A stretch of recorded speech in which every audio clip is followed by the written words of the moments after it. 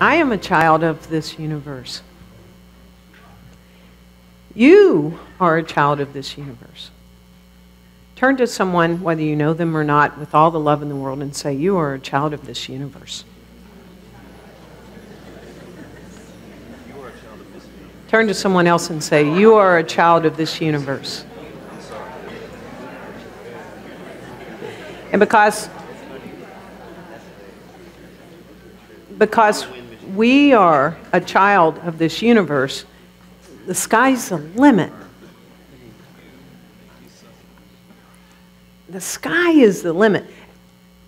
Do you know that we're made of stardust? In our DNA is stardust. If that doesn't prove that we are a child of the universe, I don't know what is, but perhaps there's more to understand about that. But the first place that I really want to start today is to talk about the universe. And the universe is abundant. It is abundantly clear that the universe is abundant.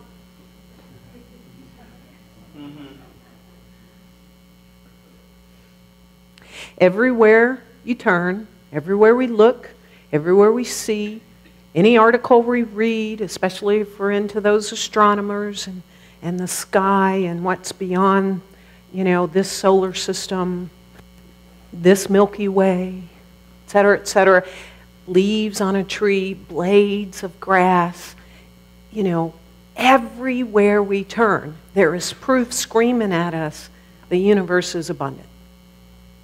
It's abundant. In fact, its natural state is that of abundance. Not being abundant would be unnatural for the universe. It'd be totally unnatural.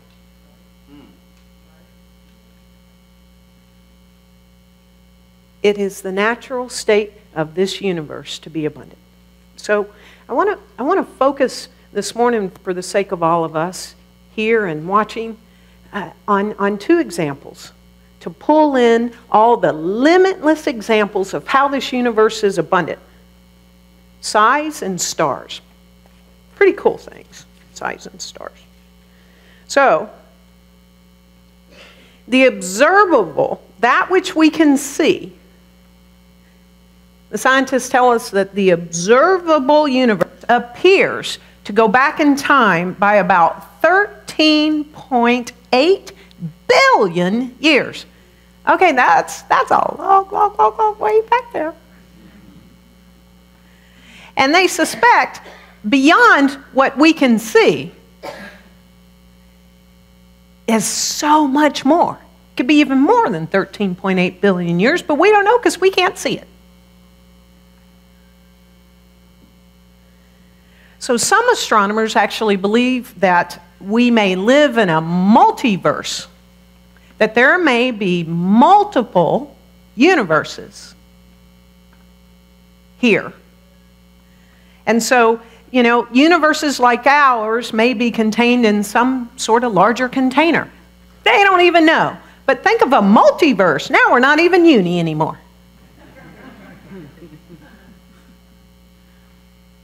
So that's one example. The other example is the stars. And if we take the galaxies, there was a time there was one galaxy. Far, far away. I digress. Come back.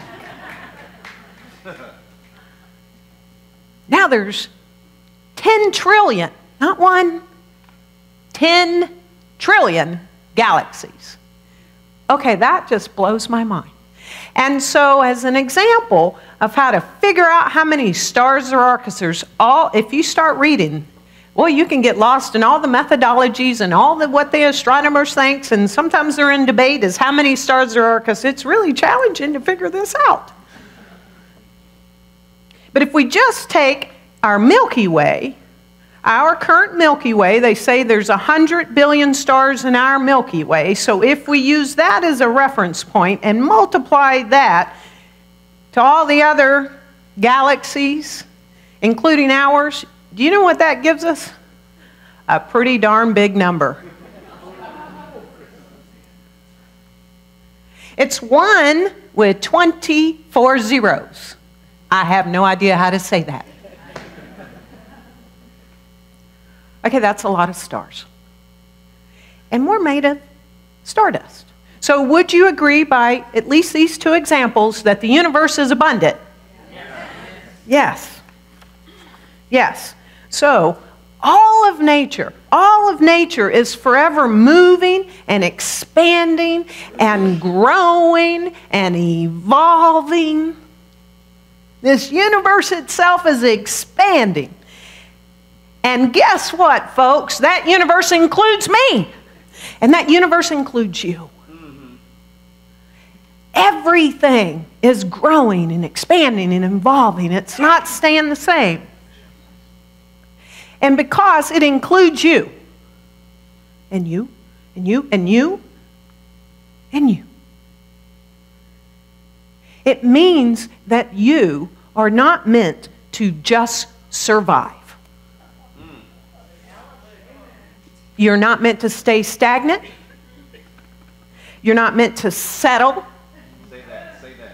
I'll say it. You're not meant to settle. Oh, you got a finger point out of me. That's big. You're not.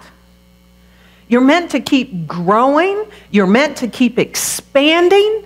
You're meant to thrive. Yeah. Thrive. Thrive. You're one of them. Thrive, right? And so you're really intended and meant and have been all along. You're meant to reach the fullest expression of you that is you.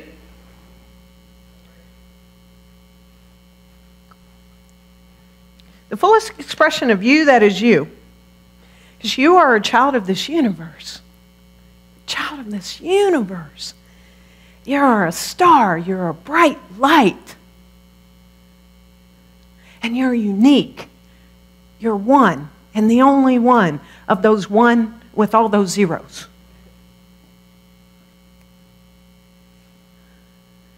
And so if we're made of stardust and it's in our DNA, then we're intended to reach our fullest expression of who we came here to be. Okay, buckle up. You ready? Because I want you to hear this.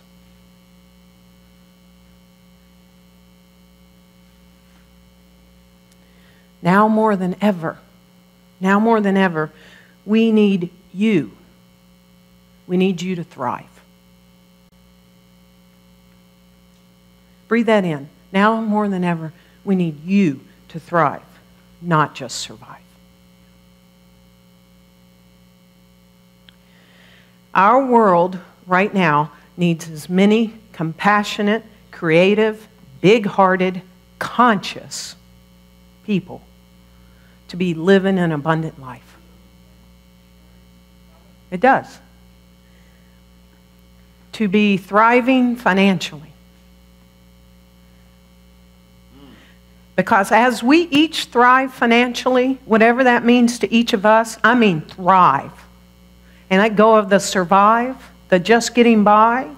When we each are thriving in our own lives, abundantly and prosperously, we no longer have to place our attention on that, and we get to place our attention on bringing our whole self to this world, and that's a lot of good.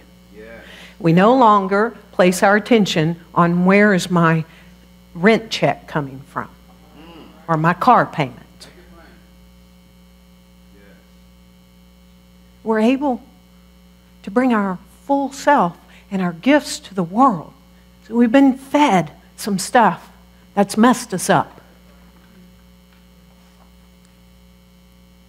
Imagine, perhaps this would be even more helpful to you. I just invite you to close your eyes. Just go within in this vast universe. And imagine if you and all the people you love and respect had an abundance of money. If they and you could afford to spend it on themselves and others and on saving our planets, this planet, in ways to uplift every single person here involved, and whatever that looks like, imagine. And in this moment, just really begin to envision this as if it pertains to yourself. And all those spectacular people you know in your life.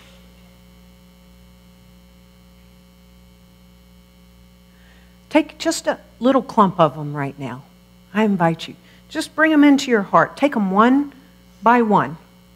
And imagine how they'd feel.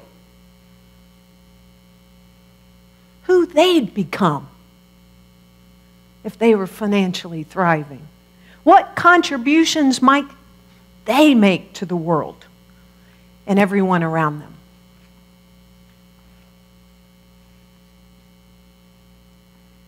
All right. If you're willing, come back into the room with us.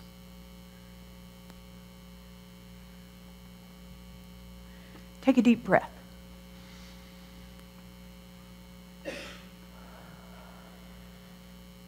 Trust your desires.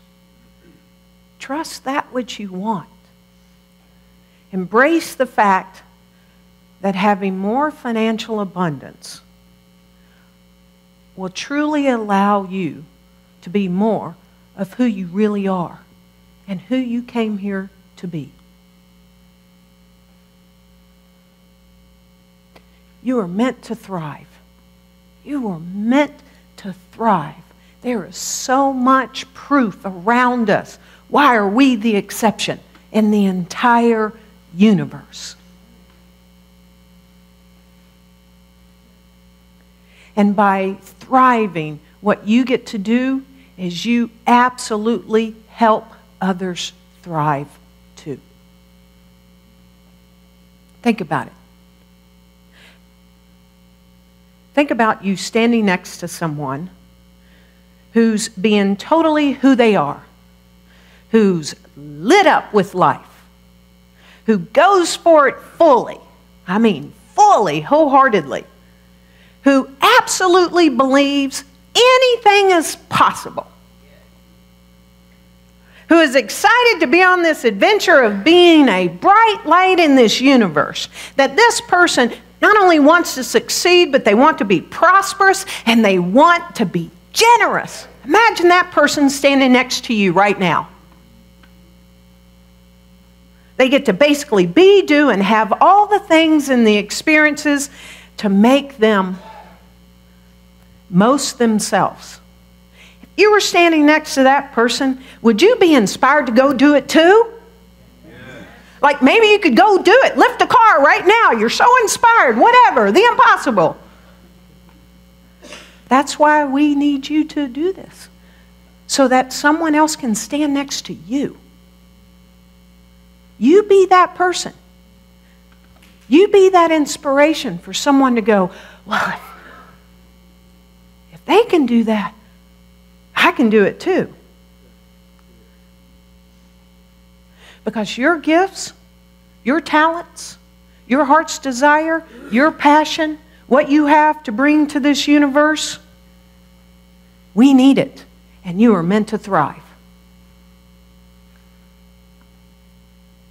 And you are meant to share the you-ness with the world as only you can.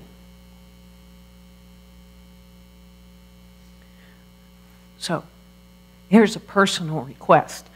Please, oh please, oh please, let go of any false belief. Like a dust bunny you've picked up along the way. Someone screamed it in your face. Someone silently or didn't even say it, but in their actions repeated something over and over, and you decided to believe it. You've heard in the past, why do they put filthy rich together? Why? Any false belief, just pick one that you know you've got about thriving in financial abundance. It's time once and for all to let that go. Just burn it up right now today. Just say no, because it's only putting a limit on what you financially receive. And there is no limit. There is no limit to us. And if the sky's the limit, just saying, if the sky's the limit, that's okay. It's 13.8 billion light years away. It's a mighty high sky out there.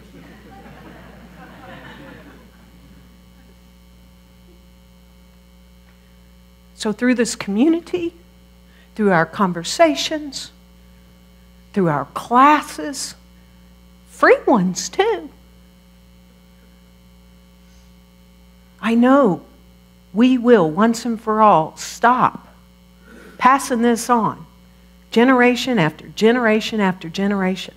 And today we're only talking about financial abundance, because we are meant to thrive. And so I brought a little affirmation to get it in our bones, to get it in ourself, to like go, yes. So are you ready? Yes. Great. If you want to stand, you can. I'm a kinesthetic person, if you hadn't noticed. If you don't, that's okay too. But bring it into your bones, however you bring it into your bones. We're going to say this together. Here we go. Just as there is an abundance of substance in the universe, today I have total faith that substance is taking form in my affairs. This substance takes the form of financial abundance. My financial abundance is increased and multiplied, and the good that goes from me is also increased and multiplied. The sky's the limit on the good I receive and give. And so it is.